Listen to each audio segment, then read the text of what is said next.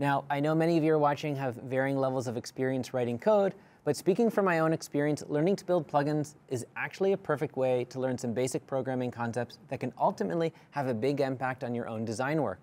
So, for our next activity, we have a special guest who's going to help you get started.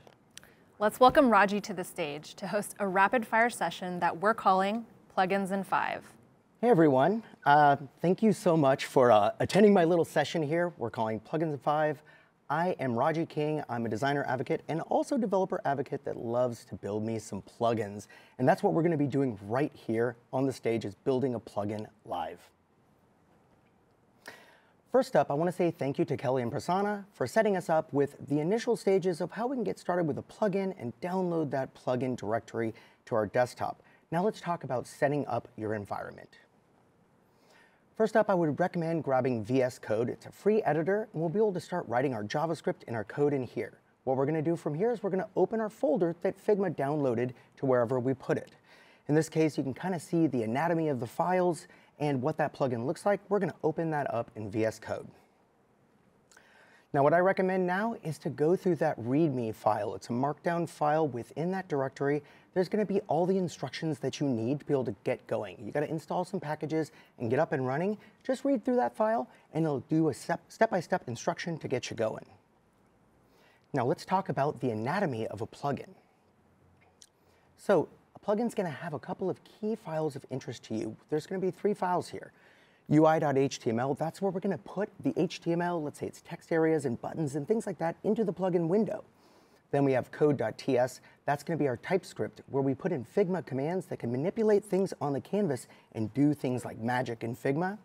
Now, there are 2 separate environments. We've got the plugin window and we've got Figma. And in order to make them communicate, we're going to be using post message and on message to send data back and forth and communicate to each other. Lastly, we're going to look at manifest.json. That's going to be where we're going to put our settings so that we can change the behavior of how our plugin will work. Okay, we can't just start coding a plugin. We need to ask ourselves, what are we solving? So for a design system conference, I thought, how about documentation? And better yet, what if we were able to take a video and attach it to our components and let that data live with our components? That way, any of our designers that go in to use an instance of our component can actually view that video. Now, we've seen a lot of people in our community recording looms and things like that to explain how to use the components. But even better, what if we put it in Figma so you could watch those right there? Okay, let's dive in. I'm a little nervous because I've never done a live coding demonstration like this, but let's get going. Okay, so we've got everything set up. The first thing that we're going to need to do is actually run this build for this code. So in VS Code, what we're going to do is we're going to go to terminal, run build task. And we're going to use this one, TSC watch. And what this is going to do for us is it's actually going to always build and run. And then when we save, the plugin will regenerate so we can just save, preview, like that. So I'm going to run the build task. Here we go. Now, I'm going to use a quick command with command / on my Mac to attach video. This is the plugin that I actually created with Figma, and so now I can run it right here. So I'm going to run it, but we've got a little bit of a problem. It just says running attached video. Why is that? Why is it not working? Well, that's because we haven't given it any commands yet. So let's give it a few commands. And we're going to pop over here into our code TS. And this is going to be our TypeScript file. Now, I've stubbed out some comments here, and I recommend doing that. It's like, try to think about what it is in the step-by-step process that we're going to use for this plugin. So I've got a little bit of a structure here. Well, what if this plugin is in play mode? I'm playing a video. So I have something here called figma.command, if the Figma command is play. Else, we're just going to assume if it's not playing, then we're in the mode of trying to attach this video. So that's going to be a little bit of our structure there. I've written out a few other things here, maybe some handy functions, just stubbing those out and creating a little bit of a small function for this. And then also we have some embeds here. And these are iframe embeds from Loom. Just didn't want to have to go out to Loom, so we can use them right here. Now, we said we would talk about manifest.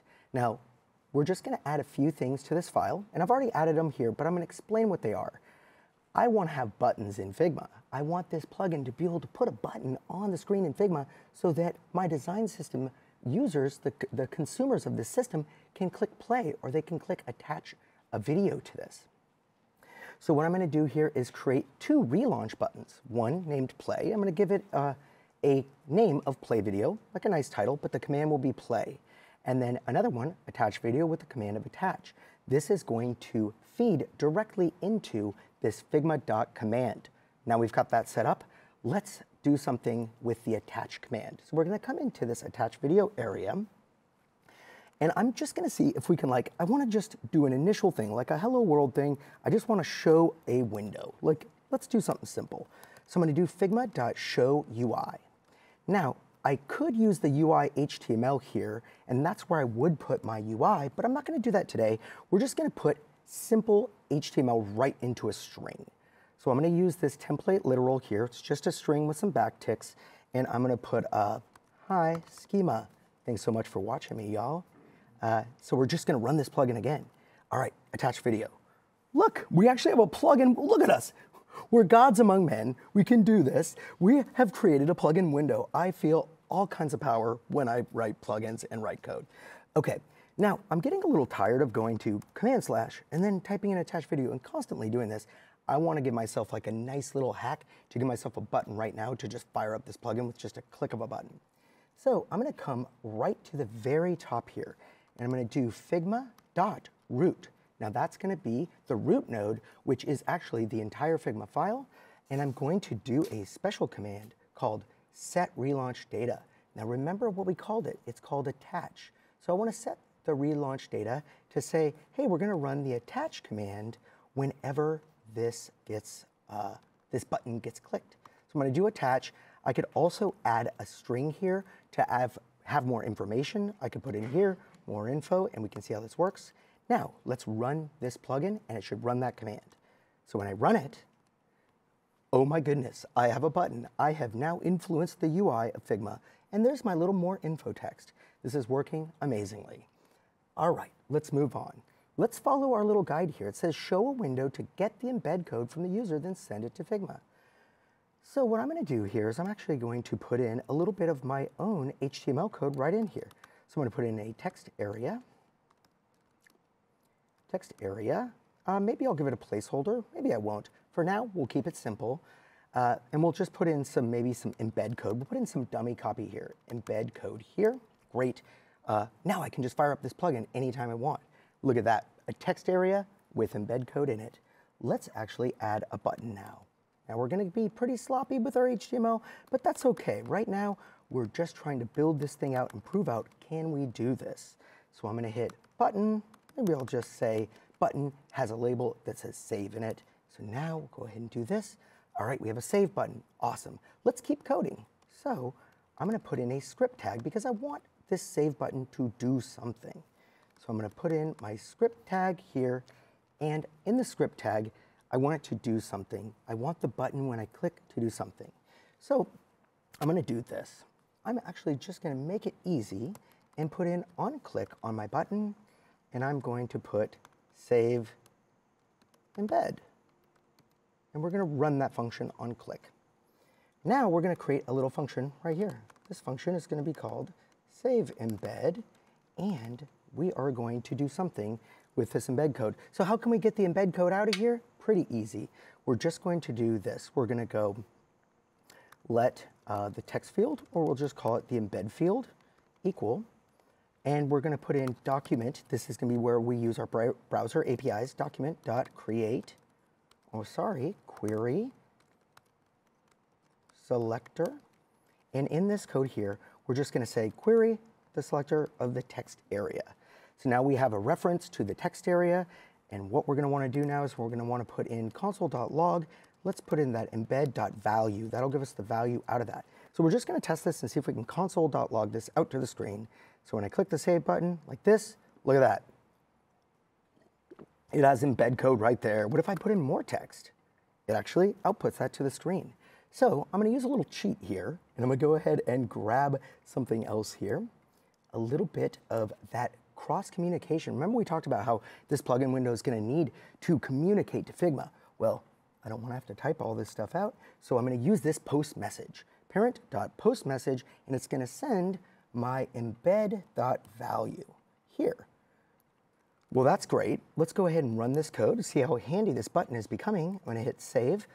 Problem here, it says the message from the UI was dropped because we didn't handle it. We didn't receive it. That's what this code is all about here. We're going to do figma.ui.onMessage.